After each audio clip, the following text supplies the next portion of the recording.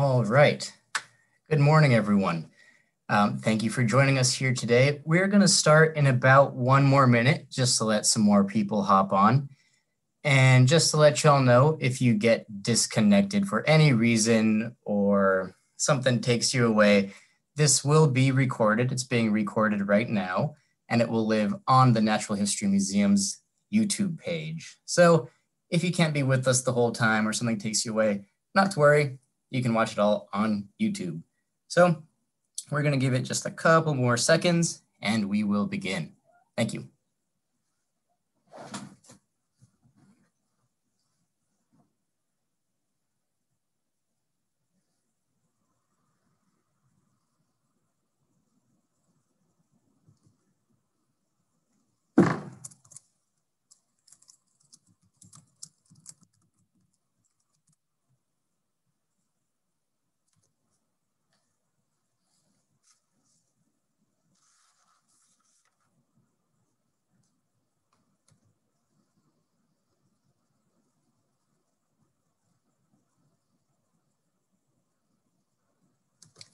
All right, I think it's time to begin.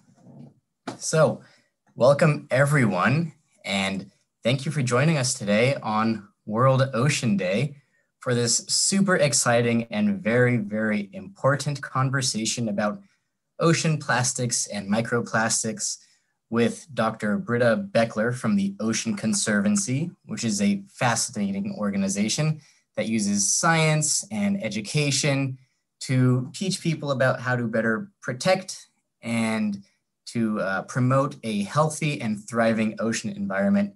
So thank you, Dr. Britta Baechler, for being here today. I would also like to start by thanking Nickelodeon.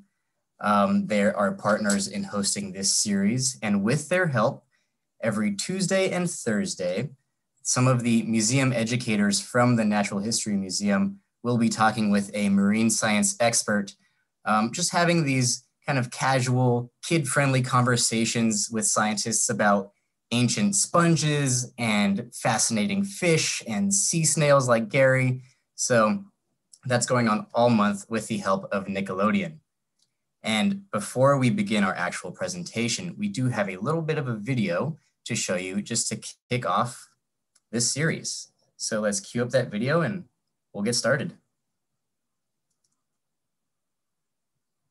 In honor of World Oceans Day, Nickelodeon is partnering with the Natural History Museum of Los Angeles County and Ocean Conservancy to learn all about the science of SpongeBob. I wish to learn at the feet of the master!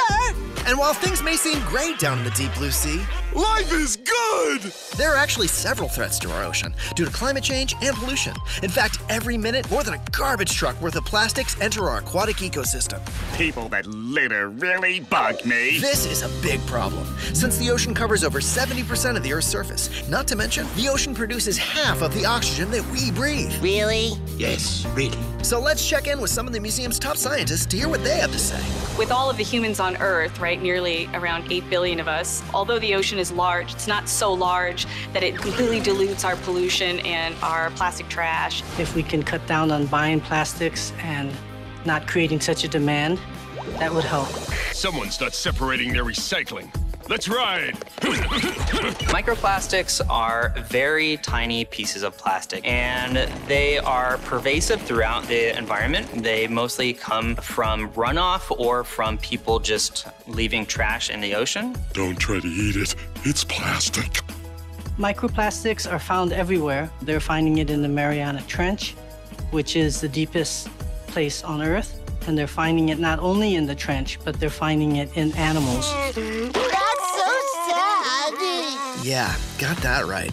But are there any examples of ways humans have been able to help the ocean? An example of a conservation success story are baleen whales. They were hunted so much that the different species could not keep up. But in the 60s, people started worrying about whales. They started protecting them, and populations have mostly, for the most part, bounced back. So change is possible. Use your voice. Talk to your friends, family, and classmates about ways to be more climate friendly. If all of us could reduce our impact on the ocean by using less plastic and making sure that our trash goes where it's supposed to, would help the ocean be a healthier place for the animals that live there. These small steps plastics can make a big difference in saving our ocean and keeping Bikini Bottom beautiful. If we're gonna get out of this, we gotta work together. Check back in for more Science of SpongeBob, brought to you by the Natural History Museum of Los Angeles County and Nickelodeon.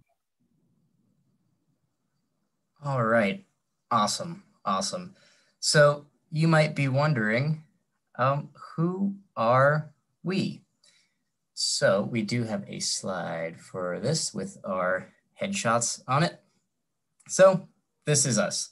My name is Justin Ramos, and I am an educator at the Natural History Museum, and I am joined today by Dr. Britta Baechler. She is the Senior Manager of Ocean Plastics Research at the Ocean Conservancy. Dr. Britta is amazing and fascinating. She earned her doctorate in environmental science and also lives and works in Portland, Oregon. She joins us now from seemingly the bottom of the ocean. Welcome, Dr. Britta. Hi, thanks. Yes, I'm calling in from the real life Bikini Bottom today. Thanks for having me, Justin. Yeah, of course. So to begin, as you, Dr. Britta, and as I'm sure that anyone who's ever been to a beach can tell you, there's a lot of trash, both in the ocean and on the beach. And this fact is even referenced in the SpongeBob episode called High Sea Diving, where basically SpongeBob wants to become a championship high sea diver, which is where you dive up towards the surface instead of down towards the ocean floor. So with the help of these balloons, here we have some images from the actual episode. SpongeBob, he floats to the top and he thinks he's gonna reach the surface, but then he bumps into this just giant collection of ocean garbage, which we can see here in this picture from the episode. We see just lots of bottles and bottle caps and what looks like a sandal or something. And as he keeps kind of bumping into it, it dislodges and it falls down towards Bikini Bottom. And the residents of Bikini Bottom think that it's some sort of gift from the ocean gods, but really it's just ocean trash.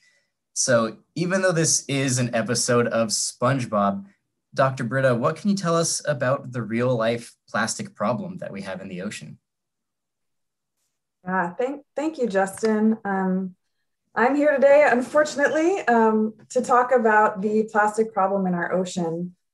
So let's get started talking about sort of how we got here. So actually, if we're to turn back our clocks to the 1800s, plastics were actually first created to sort of help animals in a way. They were created to replace ivory that was used in billiard balls, which was a really popular sport apparently in the 1800s. And as we know, elephant tusks are made of ivory.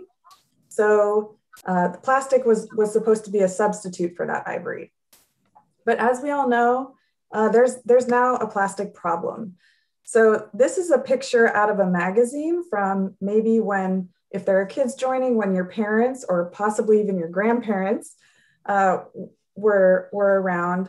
This picture from Life magazine in 1955 is sort of when plastic started really being heavily produced. And as you can see, this family here is so excited. They've discovered disposable plastics and now they don't have to do dishes in their household, is what the article's about. So they're really happy, but having the foresight living in 2021, we know that this was actually not good for our environment. So how much plastic do we make? This picture here just shows that there has been a really sharp increase in the amount of plastics we make every single year since about that 1950s point. This is in millions of tons of plastics produced per year. And again, you can just see it's a really sharp increase. The red line on this graph showing that only about 9% of the plastics we produce are recycled. So there's a huge gap between what we're able to recycle and reuse and sort of what gets thrown away or what might enter the environment. So I know some of you are on summer break right now, but we're going to take a quick quiz, a one-question quiz to test your knowledge about plastics. So here we have a plastic water bottle. On the bottom of it is a number 1 with some arrows and a triangle. And your question today is, what does the number on the bottom of this plastic drink bottle mean? So I'll give you a few seconds to talk amongst your families at home. What do you think it means? Take a quick second. Okay, the answer to the quiz is the number 1 means simply that the bottle is a type 1 plastic. Some of you at home might have said, the 1 means it's recyclable because I see the recycling symbol, but actually that may not be the case depending on where you live. So to decode what that number and what other numbers you see on the bottom of plastic items might mean, I just wanted to show this chart really quickly. So plastics are categorized generally into 7 numbers. Each of those is kind of a bin for a type of plastics. So the number 1 we just saw indicates that the plastic bottle is made out of polyethylene terephthalate. That's the same plastic that cups and jars and plastic trays might be made out of. However, we all have water running to our homes in pipes. That type of plastic is usually a number 3 plastic, which is PVC, which we would not drink out of. So while it is really hard to decode plastics, we do have these categories, and that's what the actual number on your plastics mean. We now know that about 11 million tons of plastics enter the ocean every year. That is the same weight equivalent of 3 whole Eiffel Towers every single day. And I don't know if any of you have traveled to France or to Paris before, where the Eiffel Tower lives, but it is a huge steel structure. And if you can imagine that amount of plastics being plowed into the ocean every day, it's kind of scary and a really big amount. So let's envision that this blue cube here is a tiny little ocean environment sitting on our table. If we were to start dropping different types of plastics in it, some plastics would float. If we put a plastic bag, it would float on the surface. If we dropped a little piece of netting, that might sort of settle in the middle, not float, not sink. But if we were to drop a plastic soda bottle that did not have a lid on it, that would likely sink to the bottom. And that's because different types of plastic have different densities and different properties, which sort of make them distribute in the water column differently. And so these different types of plastics might impact animals differently too. When those plastics enter the ocean, they're at the surface, they're subjected to sunlight, they're subjected to salt and waves and tiny little organisms that start to decay those plastics, and wind and a bunch of other factors. And what that does is makes the plastic really brittle so that it starts breaking down into these tiny, tiny pieces called microplastics. Good job. These microplastics and the bigger pieces of plastics they broke down from start to accumulate in these big gyres out in the ocean. Like Justin was talking about at the beginning, the Great Pacific Garbage Patch. That's located in the Pacific Ocean and is comprised of the North Pacific and South Pacific gyres. But those are basically big spinning gyres of trash that are primarily made out of microplastics actually, and can be really dangerous places for animals to live because of all the plastic. But let's dive into specifically microplastics right now. So if you're to take a look at your finger here, microplastics can only be as big as about half the width of your finger. So they're not very big at all. And some of them are so small that you can't even see them. Some plastics are made in a factory to be that size specifically. The first type is called a nurdle, which is one of my favorite words, least favorite things. If you could say nurdle at home with your family, that's a good word to learn. But nurdles are basically just small pieces of plastic that we melt down to form the things we use in our lives, like toothbrushes and laundry detergent bottles. There are also microbeads, which we use in face scrubs and actually in deodorants and toothpastes, which is kind of crazy. Styrofoams, like if you have a bean bag, it would be filled with styrofoam beads. And unfortunately, glitter is also another type of microplastic. Other types of microplastics break down from bigger plastics, like if you were to find a G.I. Joe arm on the beach. That would be a fragment. Or a fiber that comes off of your clothing in the laundry. A film can be from a plastic bag, and then foams can break down from things like styrofoam cups. So where the heck do these things come from? You know, fishing is really important around the world for us to get fish, but when gear is lost, it's largely made out of plastic and it can start to break down into microplastics. You've probably seen plastic on beaches that's starting to break down. Even though it never goes away, it does get smaller and smaller. Microplastics can come from those products we're using in the shower and also from our washing machines, which seems like kind of a tricky one. So did you know that when we wash our clothes at home, they can actually cause plastic pollution? And that's because one load of laundry, if you're wearing clothes that are made out of synthetics, which are a lot of the clothes that we own now, that can produce almost 1 million microplastic fibers that are then transmitted into the environment. So what happens is the water in our machine is whisked out through pipes to a treatment plant, pushed through a screen, and then unfortunately, some of that passes through the screen and does end up in the ocean or our rivers. So they can make their way into our rivers. They can be at the surface of big lakes. They are found at the bottom of the ocean in the Marianas Trench, which, as you learned in the video, is the deepest part of the ocean. They're actually so small and light that they can be transported through wind onto glaciers in the most remote parts of the world. And they're also found in coastal areas as well. So when these microplastics make their way into the water or the environment, obviously animals are living there and they do start to take them in. And these are just sort of pretend figures of what a fiber might look like or a fragment being a piece that would break off from a large plastic. And as you can see with that fragment, it does have some sharp edges. So if an animal takes that in, it can start to hurt their insides because it's sharp. A fiber, because it's smooth, might sort of get entangled inside of the animal that consumes it.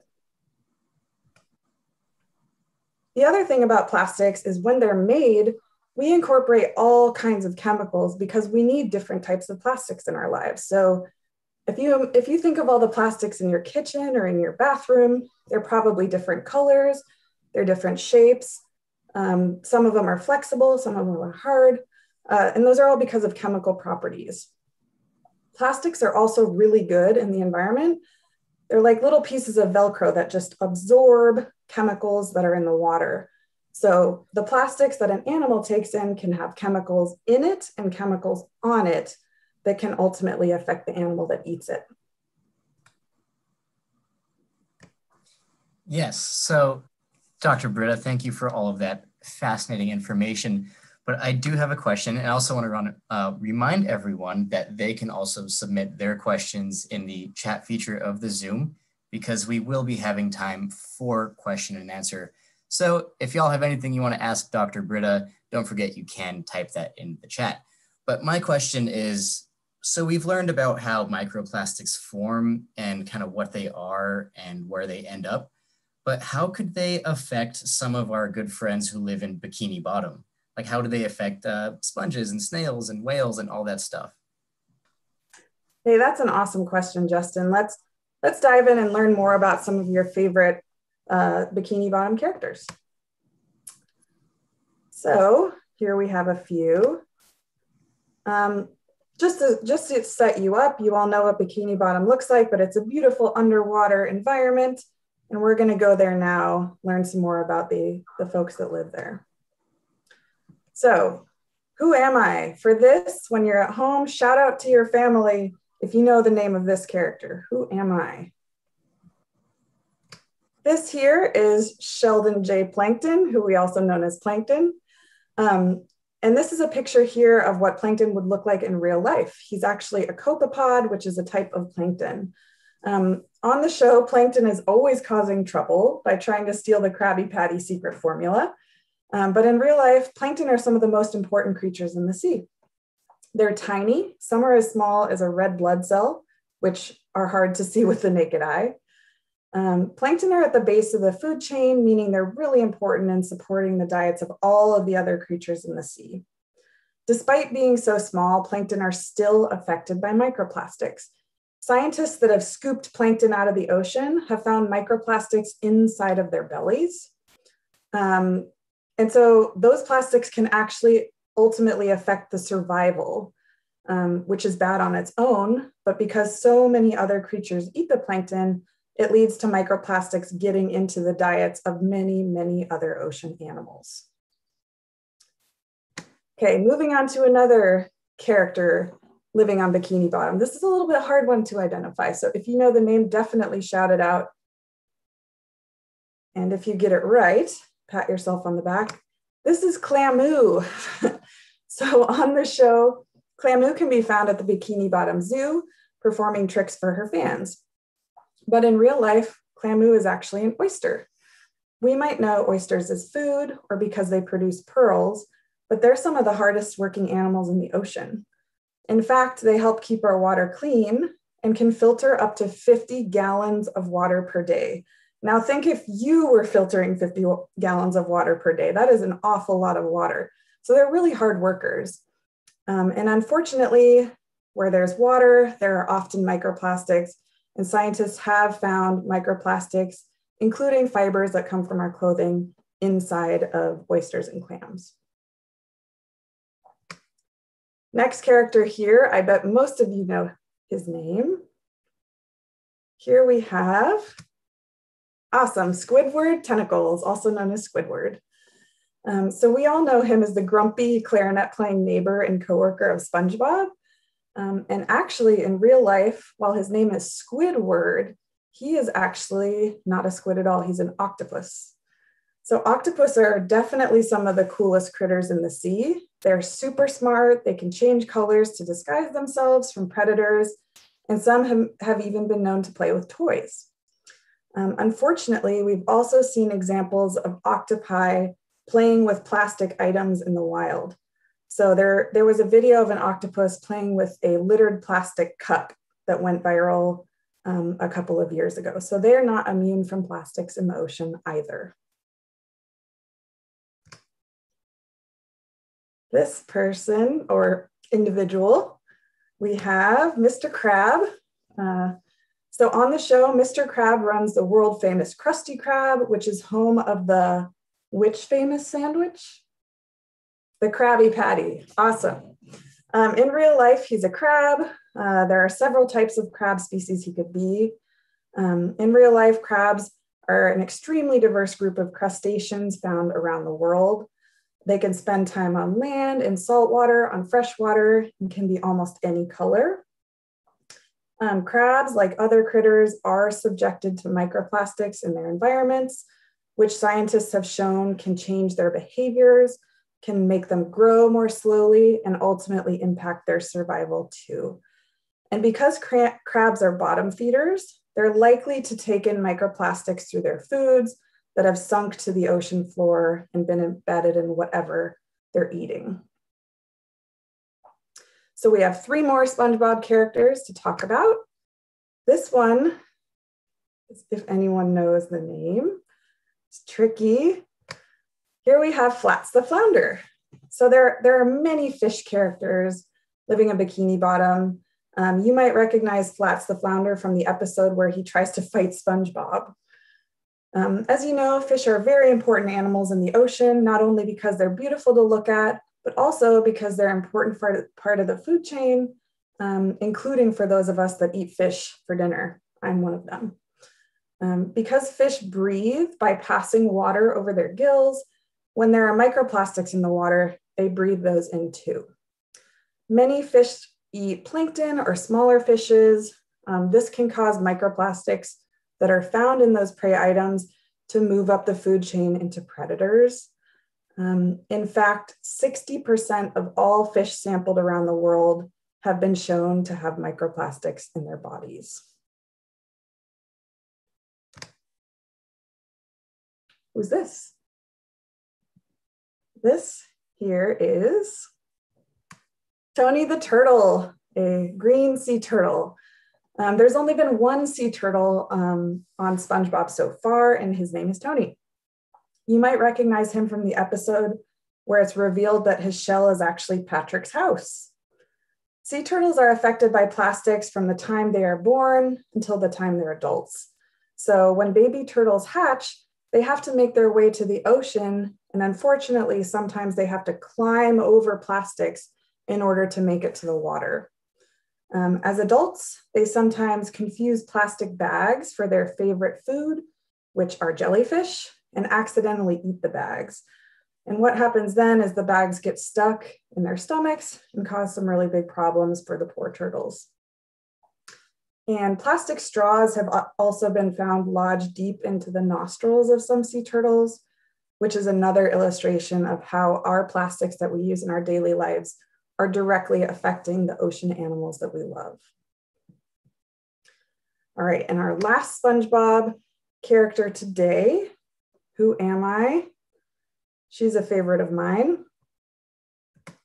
This here is Pearl. So Mr. Crab's teenage daughter isn't actually a crab at all. She's a sperm whale. This is Pearl, one of the biggest fish in the sea. So we now know that more than 800 species of ocean animals are affected by plastics, from the tiniest plankton, like we talked about, all the way to the largest whales. There are many different types of whales, and many of those have huge mouths. So not only do they take in microplastics, but they can also consume big plastic pieces as well. So one sperm whale was found washed up on a beach in Scotland with over 200 pounds of plastic in its stomach. Another sperm whale was found on an Indonesia beach with 100 plastic cups, 4 plastic bottles, 25 plastic bags, and 2 flip-flops in its stomach.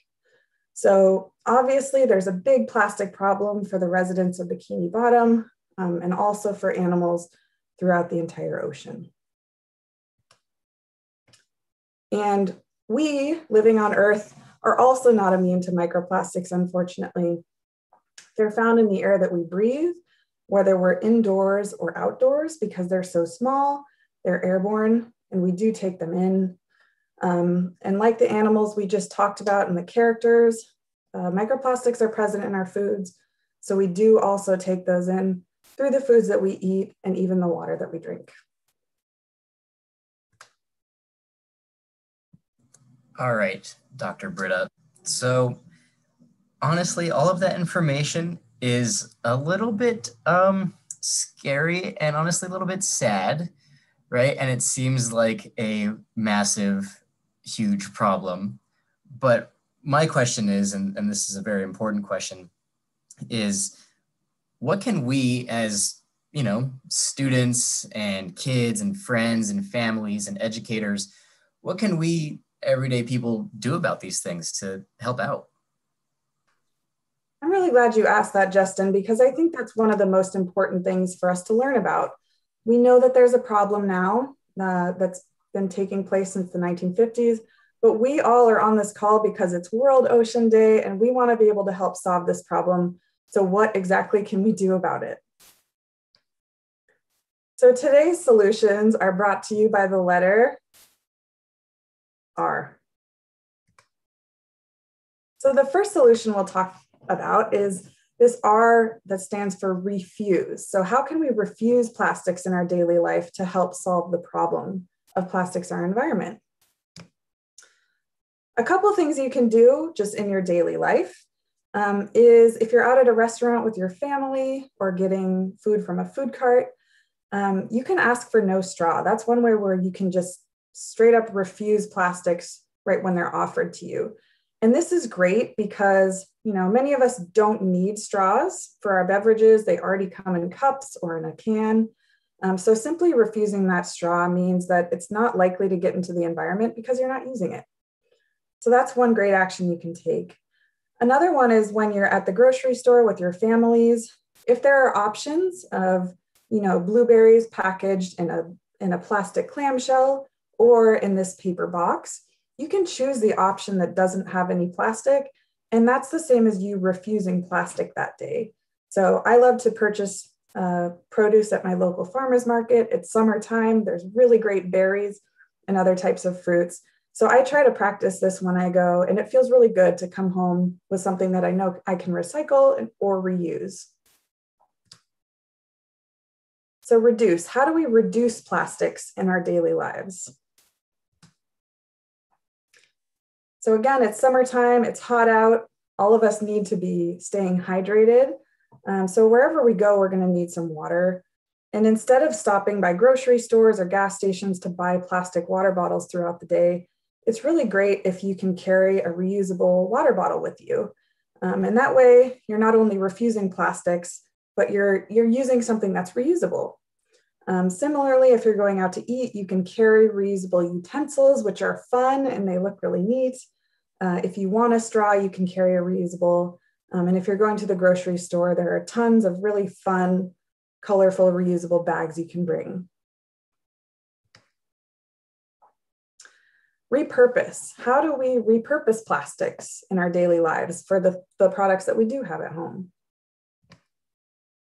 This is one of my favorites because you can really get creative with any sort of art project or any sort of contraption in your home, like making a bird feeder out of this plastic bottle or making a garden with these plastic bottles as well. You can have art projects, you can sort of do whatever tickles your fancy with whatever you have at home. And it's a great way to repurpose these plastics so they don't go directly to landfill or directly to a recycling facility. So this is an awesome way to get your creative juices glowing with your family. Represent. This might be a hard one to understand, but how do we sort of represent the animals we care about in our ocean in our daily lives? And how does that have to do with plastics? So big problems need big fixes. We need big solutions. There's a lot we can do as individuals. And at the end of the day, companies and governments also need to step up to help us really solve the plastic problem. So one way that you can make a difference is to learn about what laws will protect the ocean and help make them a reality. So one proposed law that's being brought to Congress in Washington, D.C. is the Break Free from Plastic Pollution Act. This act would ban certain types of plastics that we know harm our ocean, like plastic bags, foams, containers, and straws throughout all of America. It would also make recycling much easier and more effective. So definitely talk to your friends and family members about supporting this bill, and you can go to oceanconservancy.org to find out ways you can help advocate for it as well. The next R is restore. So how do we restore our environment that's so heavily affected by plastics right now? For more than 35 years, Ocean Conservancy, who I work for, has mobilized the world's largest beach cleanup effort, which is called the International Coastal Cleanup, or ICC. Over those 30-ish years, we've engaged over 15 million people around the planet who have collected 315 million pounds of trash. And this effort has been spread out over about 150 countries. So it's a massive effort and it's really effective in picking up the trash that's unfortunately already made its way into the environment. Some of the most commonly collected items we find are these ones here. They're often single-use plastics, including cigarette butts, which often are at the very top of our list for the most collected item. Other things that are common are straws, bottle caps, cups, etc. The great thing is you can also help clean up your favorite outdoor space as well. So CleanSwell is a mobile app that enables volunteers to log the trash they find directly into our ocean trash index in real time. So this is the world's largest database on marine litter, and it's used to educate and inform scientists, conservation groups, governments, and industry leaders about ocean trash, so we can all work to ensure that the trash never reaches our beaches. This is what the app looks like. You can download it. It can be used anytime, anywhere. Even if you're just walking your dog around the block, taking it to the park, you can use CleanSwell to collect and track the types of trash you're finding and really help make a difference to our ocean.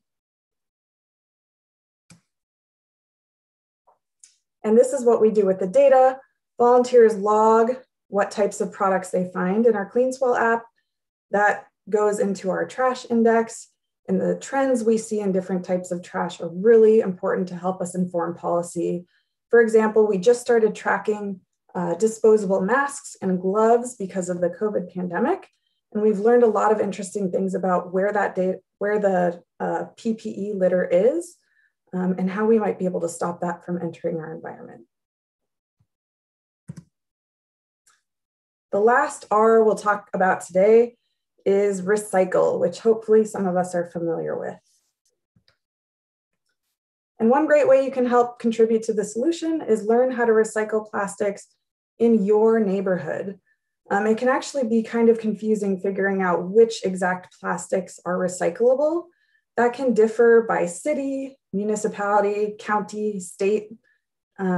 There are a lot of different rules based on what technologies are available. So learning what number plastics can be recycled, remember that list of 7, and what forms of plastics as well can really help so that you're not accidentally putting non-recyclables into your recycling bin and vice versa, not accidentally throwing away recyclables that could otherwise be. Go through the recycling loop again. So what I like to do when I wake up in the morning, I'm concerned about the plastic pollution problem often. So I like to wake up and think, today I'm going to think hard about how I use plastics. And I hope you do as well. That's a really great way to make the planet happy and the animals we care about.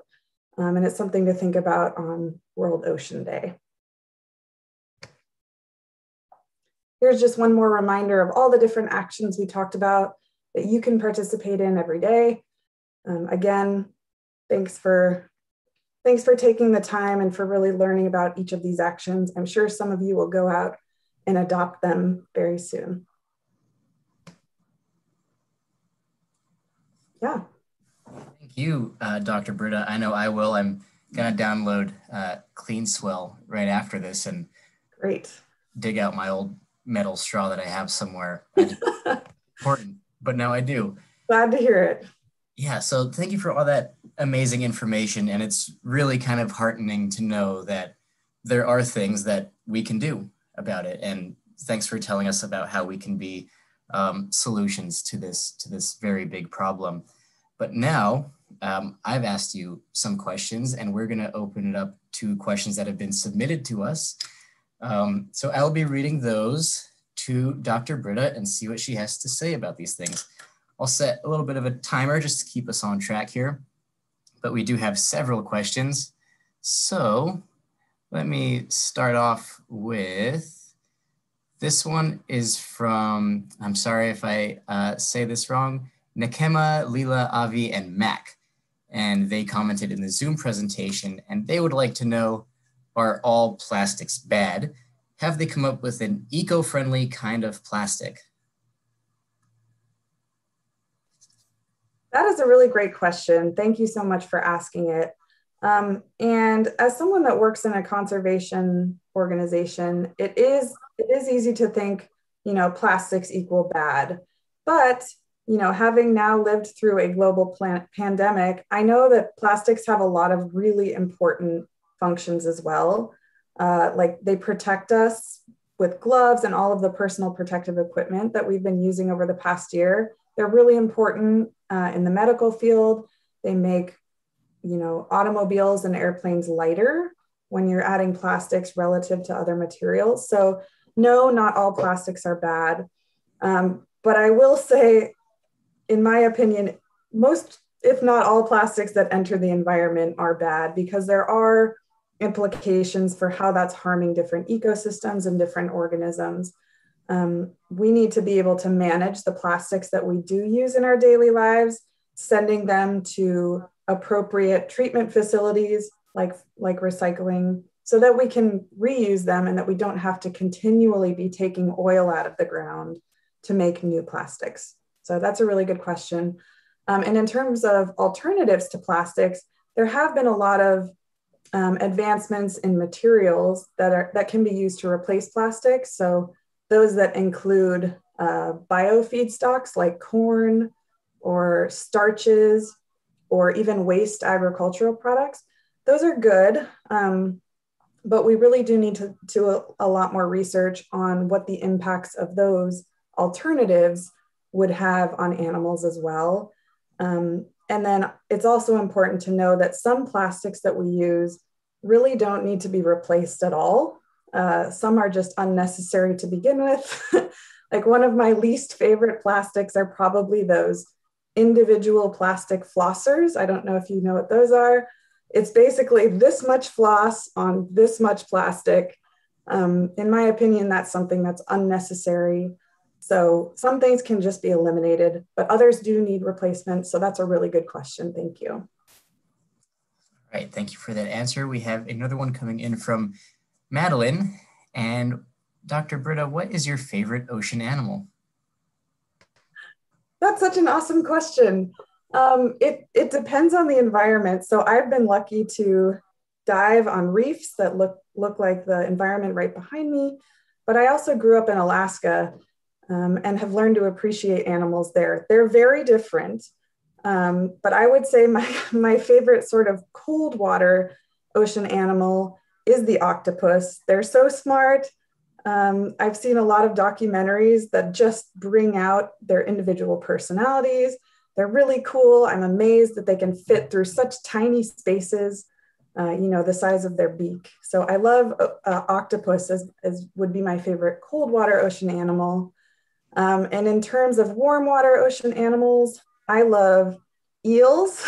I think they're really fantastic. They live deep inside of coral reefs. They just have their head poking out most of the time. They're very alert, and they're predators, and they're smart as well. So octopus and eels are kind of my favorites, but it's really hard to choose. Thanks for your question, Madeline. All right, I think we have time for maybe one more quick question and answer. And this one is from Melissa, and it's about something that we can all probably work to improve on. What is the best straw alternative? That's a great question.